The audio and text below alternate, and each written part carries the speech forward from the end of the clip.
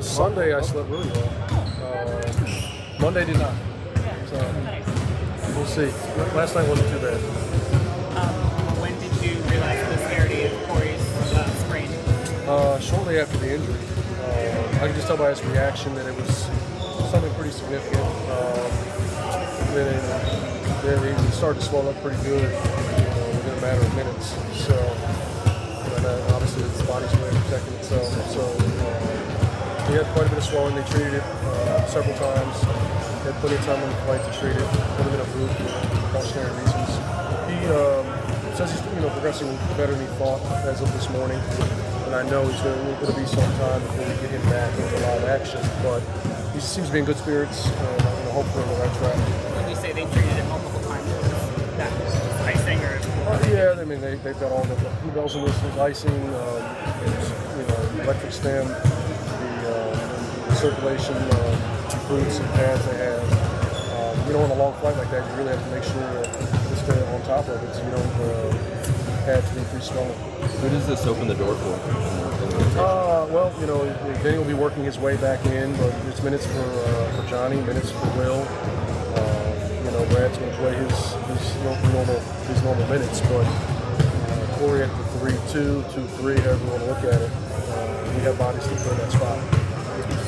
Johnny, by the time the season starts, will Johnny be ready to play minutes in competitive games and close games out on the wing? It's tough for me to say right now. I hope so. I think just an opportunity for him to kind of step into a role. We talked about it preseason. The way our depth is laid out, it's tough to kind of pencil in a lot of minutes for a young player right now. So he's going to have opportunity, and hopefully he takes full advantage of that opportunity, much like the way Corey did last year. I know he played in a position that's pretty foreign to him at the end, but other than that, how has he looked? How did he look in those two preseason games? Well, he struggled. Honestly, I'm not surprised because I put him in a point guard's position that he's never played. And I did that intentionally to see how he would handle it. And, the group, not just himself, but you're playing with three bigs out there. It's not an ideal pairing. So it was touch and go, which I expected. And I told him, I said, I put you in a disadvantaged position, and I wanted to see how you would do. And I'm not concerned about the result. I've seen him play well in different stretches. I've seen him have great practices. So I'm not overreacting to that window, that 7-minute window. It's just kind of an opportunity for me to put him in a tough spot and see how he responds. Is Denny making progress? Denny is making progress. He's a partial participant today. Still, in a ramp-up phase. Doubtful, in my opinion, right now for Charlotte, and hopeful for the last few seasons. In the partial, did he do anything live or? No. It was just the drill stuff and the shooting. We were able to get up and down quite a bit today, but none of the competitive stuff. Do you expect that he would be able to do live stuff in the next 2-3 practices? I hope so. I honestly don't know at this point. We'll see how he responds, but I anticipate as he ramps up, be a little bit more each day. On Corey, did he get any MRI or did you guys do a lot of high ankle sprain? Yeah, he did it all. He did MRI, X-ray, the whole nine, and it pretty much checked out as a sprain. I'm not going to give it a medical diagnosis, but it's pretty significant in my opinion.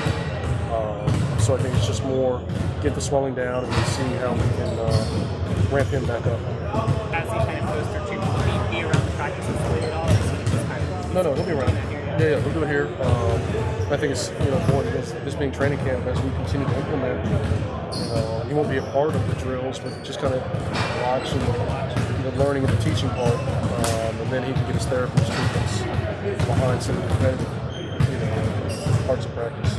How's that been marching courts out here? Oh, it's great. It's a great opportunity for a guy. We want to encourage our alumni to be around. He had a 15-year career, so the guy's played for multiple teams, but he's had an opportunity to play here for quite some time. Obviously, him and Brad have a connection. They played together. Some of the coaching staff has been around him, and he can impart quite a bit to our young guys, to our bigs. So to have him around for, as long as he wants to stay, I love it. So I think it'll be at least a week, but we're going to take full advantage of it while he's here.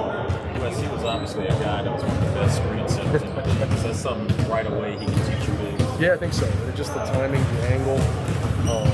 And there's so many nuanced things that the game's within the game that as a young player can pick up. But he certainly has all the tricks. If he can impart any of that on a guy. We always hyper-focus on how someone does an offense. That's on defense. How did Johnny look defensively? I think he was solid. He wasn't great, and none of us were. So that's not an indictment on him. I think the three things that really stood out to me: the defensive rebounding is an area of concentration, transition defense, and then the one-on-one. That's one thing that kind of gets glossed over. We look at schematically what teams are doing, what are teams doing analytically. The game is played, when it cracks the scheme. Now what? You got to be able to sit down and guard your guy. Trust your help, not rely on it, and then go from there. But that's where the game is. That's where it boils down to. When you talk about defense, those three areas, team-wide or Teamwide, yes. What's the concept of communication? We talked about that a lot last year. It's better. It's better. It's not perfect.